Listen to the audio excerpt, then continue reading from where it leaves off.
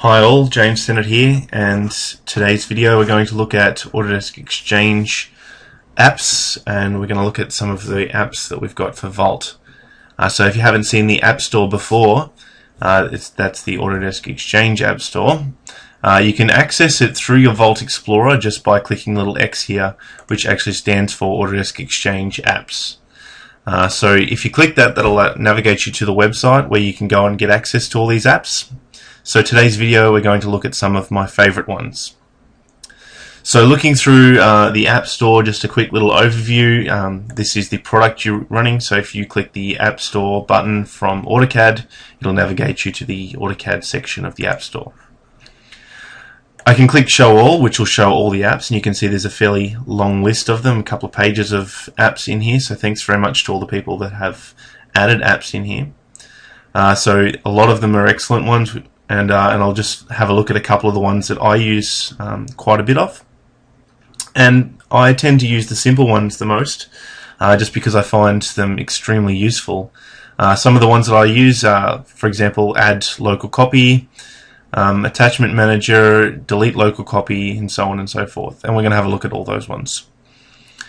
Now, one thing you will have to be aware of, that when you go and look at some of these apps, most of them will only be compatible with some versions of Vault. So in this case, the Add Local Copy is compatible with all of these versions of Vault, and not Vault Standard, as you can see.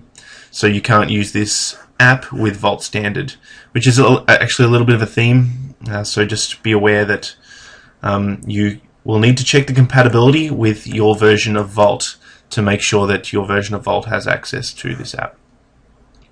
Once you decide you want an app, you just click the little button here, you pay whatever it costs. In most cases, well, in today's case, I'm going to be talking about only the free ones, but in other cases, it might cost you a couple of bucks, it might cost you a couple of $100, I don't know. Some of them are more expensive than others.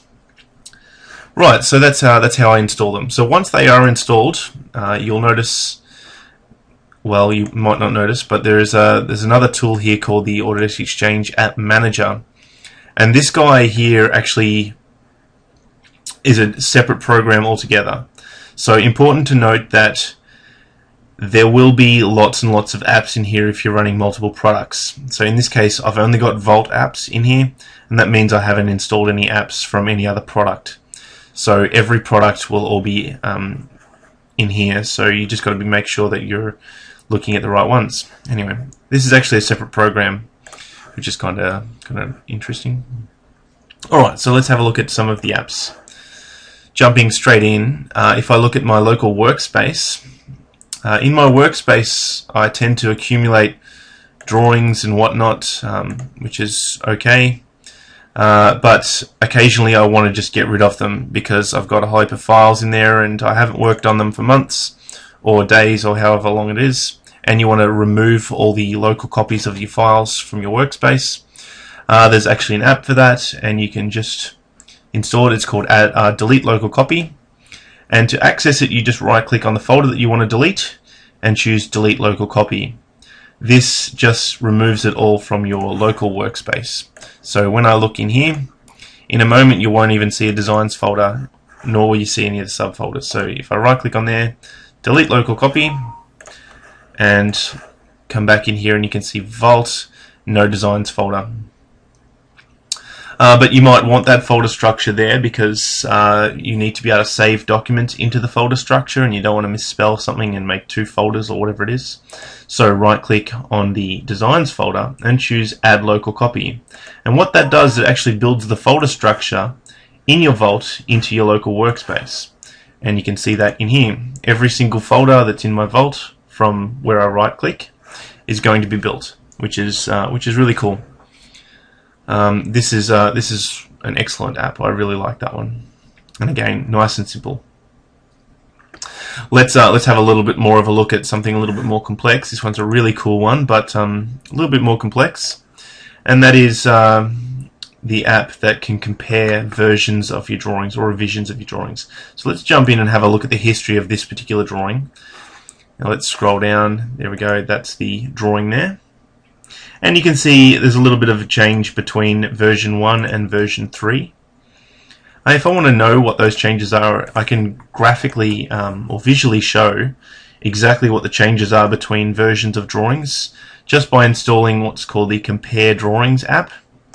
And I can access it by right-clicking on the history and choosing Compare Drawings. Now, before I do that, I do need to select the two that I want to compare, and I can do that by holding Control, select on the first one, and select on the second one.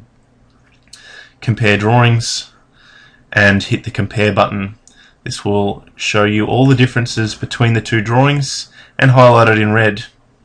So you can see everything in black was there in the original drawing. The things in red have been added into the version 3. So that's a really cool app, and it actually even highlights the areas that have been changed as well as a markup. Really cool app, that one. You can go and plot that, you can go and do whatever you want with it, open it in Design Review, whatever you want to do. It's actually comparing the DWF files, so that's a really cool app. I like that one. Alright, moving a little bit further along, there's another one here. We don't really have too much more time, but there's another one I want to talk about, which is the Folder Structure app. And you can see that by Create Folder Structure here. So for example, I've already had a play with this. I haven't actually used this one before. Actually, I don't like folder structure too much. Personally, I think metadata does a better job and you can search on it better, and you don't have to think about where you put your files either. But that being said, if you do want to create your folder structure, you can create a standard folder structure setup. Now, this can put in folder categories, as you can see. You can put in folder names and whatnot. One thing you can't do in here is you can't put in any security on the folders as a default. So that's probably the one thing that is missing at the moment. Whilst you can go and create whatever folder structure you want and add subfolders, let's go and make a subfolder in here and say, well, this one's maybe AutoCAD, and you can put a category on it, and that's based on whatever category you've got set up in your categories section.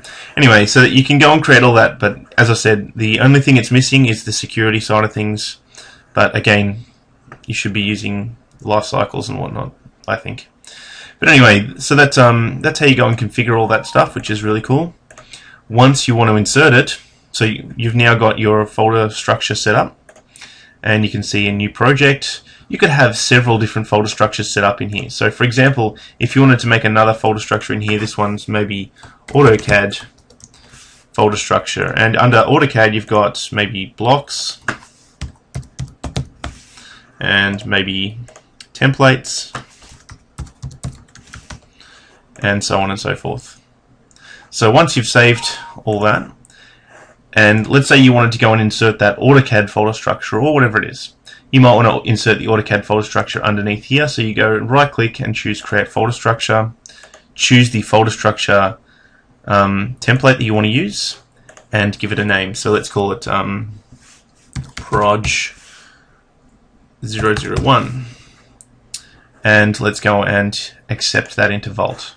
You can see it's added that with the subfolders. Let's do it one more time with the other one, and you can see, yes, we'll use new project Proj 002 and add that one, and you can now see that one's been added, and all its categories and everything have been put in as well. So as you can see, that's not a bad app, but again, I'm not a big fan of folder structure, so I personally don't use that. But look, some people do.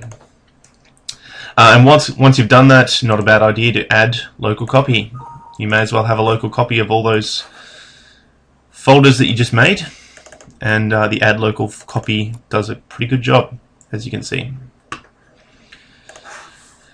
Alright, I'm going to get rid of that. And one last one that we'll talk about, you can right click anywhere in here or in your folder on any folder, and you can see My Checked Out Files. Now whatever folder you right click on, you'll see My Checked Out Files, and this will show you any files that you've got checked out.